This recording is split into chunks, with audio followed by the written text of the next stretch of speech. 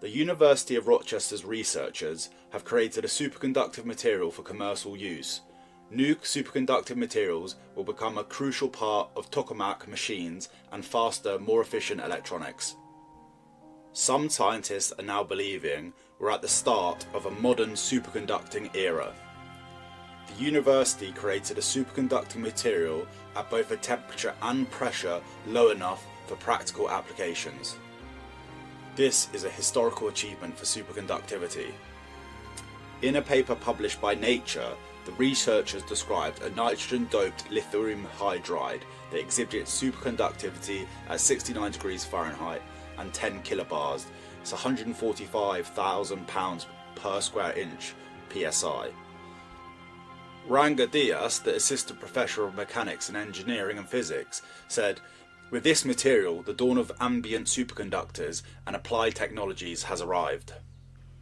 Although 145,000 psi might seem extraordinarily high, some engineering techniques routinely used in chip manufacturing, for example incorporating materials held together by internal chemical pressure, are way higher than this. Scientists have been pursuing this breakthrough in condensed material physics for more than a century. Superconductive materials have two key properties. The electrical resistance vanishes, and the magnetic fields that are expelled pass around the superconductive material. Such materials could enable power grids that transmit electricity without the loss of up to 200 million megawatts an hour of the energy that now occurs due to resistance in the wires. Frictionless, levitating, high-speed trains. More affordable medical imaging and scanning techniques such as MRI. Faster, more efficient electronics for digital logic and memory device technology. Tokamak machines that use magnetic fields to confine plasma to achieve fusion as a source of unlimited power. Previously, the Dias team reported creating two materials that had similar properties, carbonous sulfur hydride and yttrium superhydride. These are both superconducting at 58 degrees Fahrenheit, 39 million psi, 12 Fahrenheit and 26 million psi respectively.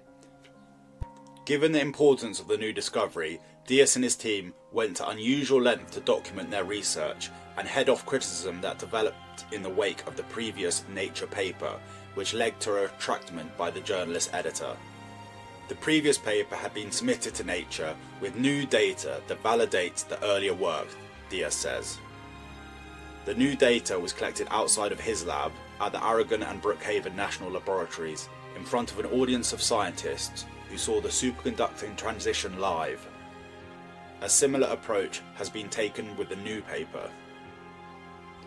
5 graduate students in Dias's lab are listed as co-lead authors. Dias added, "Everyone in the group was involved in doing the experiments," saying it was truly a collective effort. Hydrides created by combining rare earth elements with hydrogen, then adding nitrogen or carbon, have provided researchers with a tantalizing working recipe for creating superconductive materials in recent years. The nitrogen and carbon help stabilize the material. And then because of this, less pressure is required for superconductivity to occur. Lutetium was one of the elements that Dias said was a very good candidate to try. It has a highly localized, fully filled 14 electrons in its F-orbit configuration that suppresses the phantom softening and provides an enhancement to the electronic photon coupling needed for superconductivity to take place at ambient temperatures. The key question was, how are they going to stabilise the element at the required lower pressure, and this is where nitrogen came into the picture. Nitrogen, like carbon, has a rigged atomic structure that can be used to create a more stable, cage-like lattice within the material. This structure provides the stability for superconductivity to occur at lower pressure. Dias's team formulated a gas mixture of 99% hydrogen and 1% nitrogen, and then placed it in a reaction chamber with a pure sample of lithium and let the components react for 2 to 3 days at 392 degrees Fahrenheit.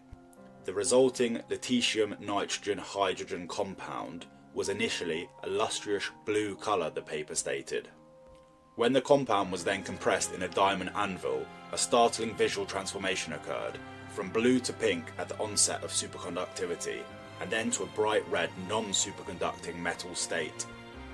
Diaz added it was very bright red.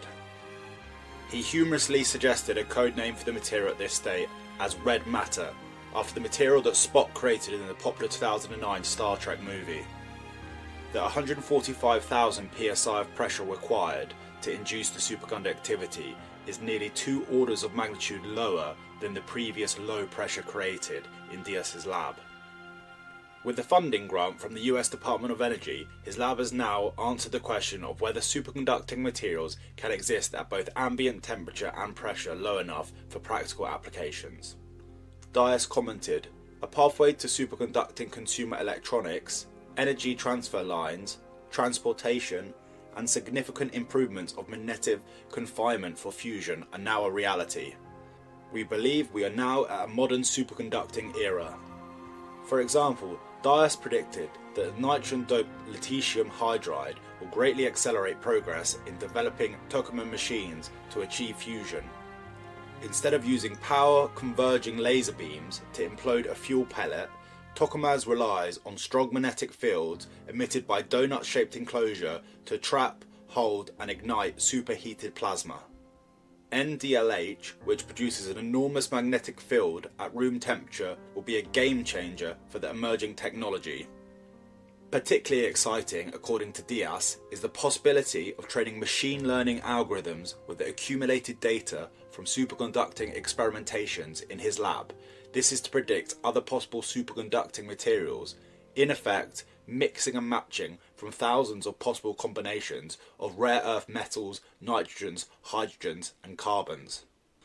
In day-to-day life we have many different metals we use for different applications, so we also need different types of superconducting material. Co-author Keith Lawlor has already begun developing algorithms and making calculations using supercomputing resources available through the University of Rochester Centre for Integrated Research Computing. So now the first basic formula is in hand, and as noted, the effort is underway to find even more recipes for a widening range of applications. But this isn't the high capacity transmission line solution yet. The functioning lab unit as far as these discoveries have gone.